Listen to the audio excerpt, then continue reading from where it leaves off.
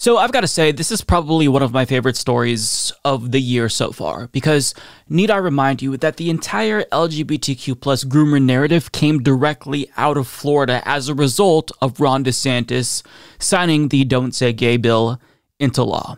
That bill supposed that basically any and all exposure towards LGBTQ plus educators constituted grooming, because if kids found out that gay people exist or that one of their, friends had same-sex parents, well, that would be grooming them into the LGBTQ plus lifestyle. So this whole current discourse surrounding queer people being groomers and predators is because of Ron DeSantis. And I'm happy to report that that narrative is coming back to bite DeSantis very hard. So lately, Trump has been attacking DeSantis pretty regularly. He called DeSantis a rhino and a globalist the other day. But here's an attack that is raising some serious questions about whether or not DeSantis himself is a groomer.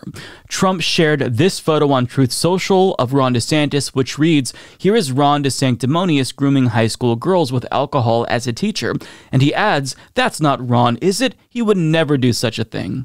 Now, in a separate post about the same topic, Trump says, "No way," in a quote tweet from someone who explains Ron DeSantis was having a drink party with his students when he was a high school teacher. Having drinks with underage girls and cuddling with them certainly looks pretty gross and ephebophilia-esque. Now, believe it or not, this photograph, which is presumably of Ron DeSantis, was shared before. So back in October of 2021, the Midas Touch actually shared this photograph, and they linked to an article written by Steph Basil of Hill Reporter, which alleges, after college and before law school, Ron DeSantis spent a year teaching history at a high school in Georgia. According to a source with close knowledge of the matter, during that time, he was photographed partying with underage students.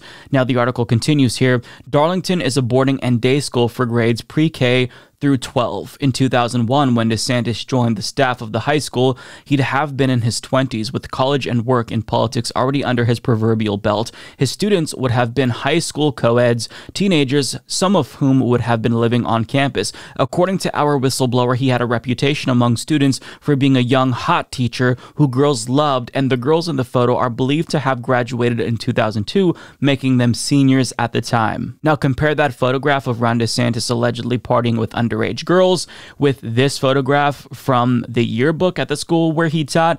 You can see that he has the same haircut, and it has not been confirmed that the individual in that photograph is Ron DeSantis, but obviously it looks just like him. Now, I have to emphasize that this allegation must be taken with a grain of salt.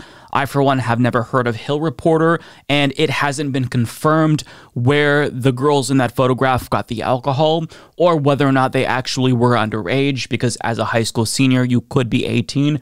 Still, very creepy if those were indeed high school seniors, even if they were of the legal age and Ron DeSantis was their teacher, because that creates a really bad power imbalance, and overall, it is creepy, but we don't have confirmation here.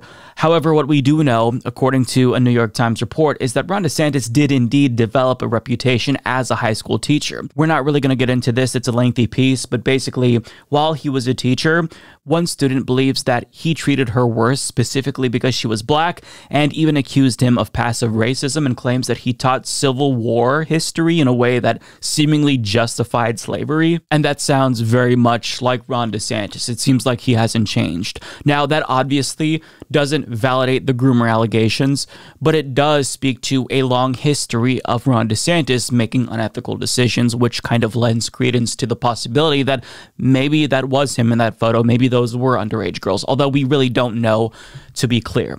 But I think that because Trump shared that photograph, it is going to prompt other media outlets to try to corroborate this claim made by the whistleblower in the Hill Reporter piece. And it's bad, bad news for Ron DeSantis. And I've just got to say, I love this. I absolutely love that he's the one being accused as a groomer, because, again, he's the one who created all of this groomer discourse around LGBTQ plus people. And it's coming back to bite him in the ass. But when you start throwing out allegations, well, you better make sure that those allegations aren't confessions, Ron DeSantis. Now, what makes this story additionally interesting is the fact that this isn't necessarily, strategically speaking, the best line of attack for Donald Trump, given that Ron DeSantis has endless ammunition against Trump being not just a groomer, but a full-on sexual assaulter. As Insider explains, at least 26 women accused President Donald Trump of sexual misconduct, including assault, since the 1970s. Trump has broadly dismissed the allegations, which include harassment, groping, and rape, as, quote, fabricated and politically motivated accounts pushed by the media and his political opponents. In 2016, he promised to sue all of his accusers. In some cases, Trump and his lawyers have suggested he couldn't have engaged in the alleged behavior with certain women because he wasn't physically attracted to them. Additionally, a New York judge ruled that a lawsuit by writer E. Jean Carroll, who's suing Trump over an alleged rape and subsequent defamation, can go forward because Trump's petition to dismiss that lawsuit has no merit, according to this judge in New York. Now, there's also him wishing Ghislaine Maxwell well, him partying with Jeffrey Epstein back in 1992, and as you can see from this video, they're both oogling women together, and it's just deeply unsettling and creepy, especially given the plethora of allegations against him, literally more than 24. And I'm not bringing up Trump's allegations to defend DeSantis, right? But I'm trying to demonstrate here that Trump, by opening up this can of worms, is also kind of subjecting himself to additional allegations. But I think that, or not necessarily allegations, because those are already out there, but additional scrutiny. But I think that Trump probably thinks, well, I already survived these allegations before, so I can survive them again. However, DeSantis has not been able to really weather this storm because that article by Hill Reporter didn't get much traction. So perhaps, just even if they're able to debunk it, just the mere fact that additional news outlets are going to report about this allegation against DeSantis because Trump raised the salience of it and apply more scrutiny to it, you know, that is going to be bad for DeSantis. And even if it does get debunked by media outlets, which it seems pretty credible, although we don't know yet, we need a real journalist to kind of vet these claims, or more journalists, I should say, because I'm not familiar with Steph Bassel, who wrote that article, but we need more journalists, I think, to vet these claims, right? And see whether or not this is actually accurate, the timeline lines up, and if that is indeed Ron DeSantis, which it pretty much seems like it is him. But it doesn't really matter if somebody says, no, this actually isn't Ron DeSantis, because Trump is a liar, so he'll lie anyway. Now, it seems like that is Ron DeSantis, though. Either way, I love that this is getting really ugly. Ron DeSantis hasn't officially even thrown his hat into the ring for the GOP primary in 2024, and it's already getting really, really ugly. But I've just got to sit back and enjoy it. Because, again, Ron DeSantis essentially revived the gays are pedophiles trope in 2022. And for that, the damage that caused is irreparable to the LGBTQ plus community because people believed his lies. In fact, a majority of Democrats, according to one poll, believed that the Don't Say Gay law was justified. So all the damage that he's done to smear others, I'm actually glad to see karma catch up with him in this instance, where now he's being accused of being a groomer. And it seems like the evidence that we have at this time is pretty credible.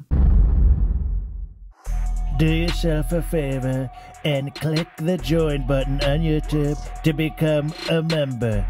Because Mike's doing a great job getting to watch his videos before everyone else is tremendous. Many people are saying this. Join today, folks. You won't regret it.